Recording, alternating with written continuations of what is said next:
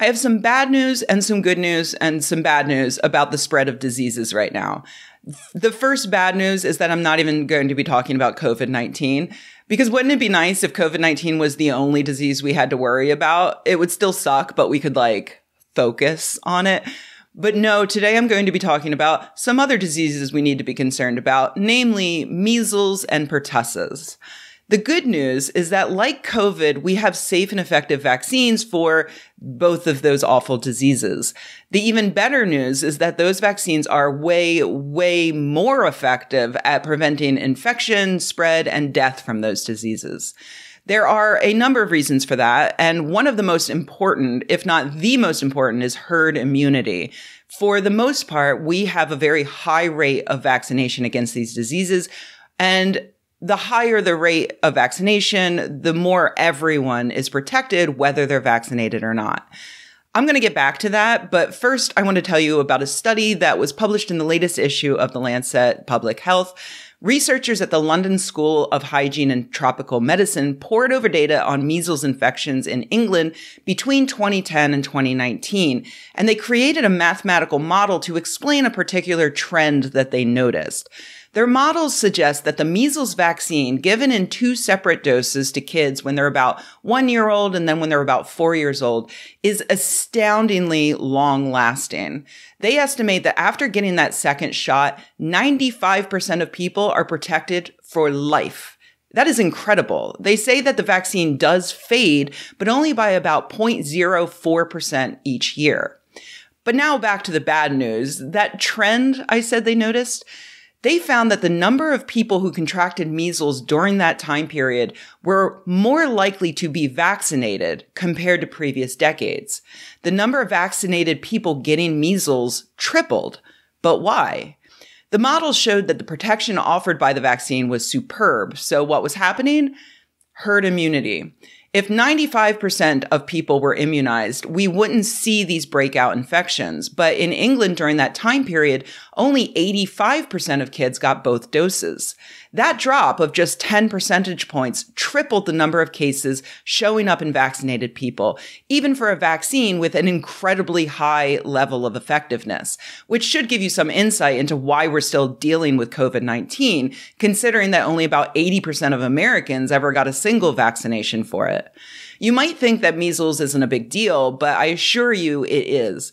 About 100,000 people die from measles each year, and a World Health Organization study published in The Lancet earlier this year found that global measles vaccination efforts have saved nearly 94 million lives since 1974, though they point out that globally, the numbers are falling. The people most likely to die from measles are infants, but it's not great for older children and adults either.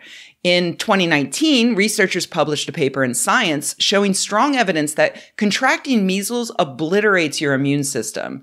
Measles caused elimination of 11 to 73% of the antibody repertoire across individuals, thus making them more susceptible to other diseases. And the only way to get that immunity back is re-exposure or a new vaccination. Subjects who were already vaccinated for measles didn't show that damage to their immune system. It's not just England and the global south, the developing world, where the number of measles vaccinations are dropping. After all, when the dangerous quack Andrew Wakefield made up the lie that vaccines cause autism and was driven out of England, he landed here in the United States and got people like Jim Carrey and Jenny McCarthy on his side. So the rates have been falling here too, which is why Oregon is currently experiencing their largest outbreak of measles in 30 years. There are dozens of cases, all of them in unvaccinated people, most of them under the age of 18. Okay, back to some good news. If you're concerned about your own immunity, like if you're in one of the places experiencing an outbreak, or if you are otherwise at high risk, you can go to your doctor and get tested, and they can tell if you are still protected. And if you're not, you can get a booster. Yeah, okay, that's not the goodest of good news, but I felt like I had to throw something in there because now I'm going to dive right back into some more bad news.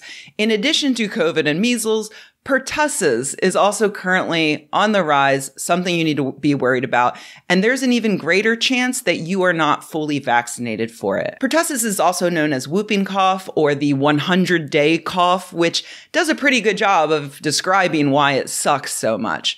Again, this is an illness like measles that can be miserable for an adult, but is deadly for infants, and also can be deadly or debilitating for the elderly or immunocompromised.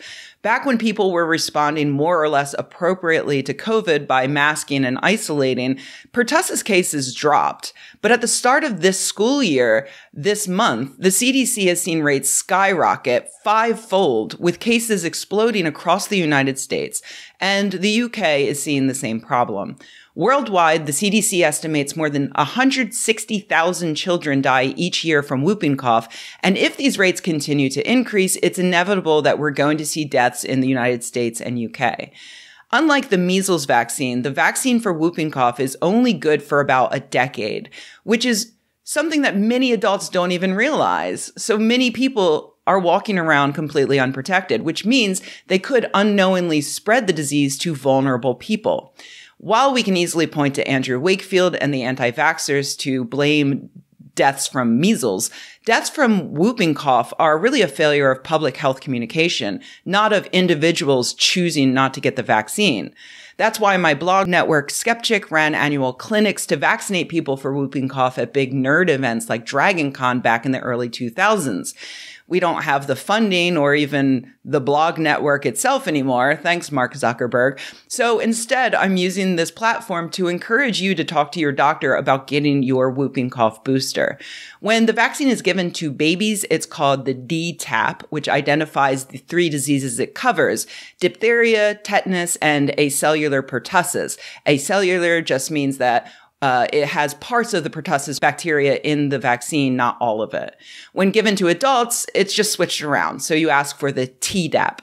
And that's the final good news. Assuming you have healthcare, you can help stop the spread of these diseases. Please talk to your doctor, get your vaccines so that you and the vulnerable people around you can have a safe and healthy winter.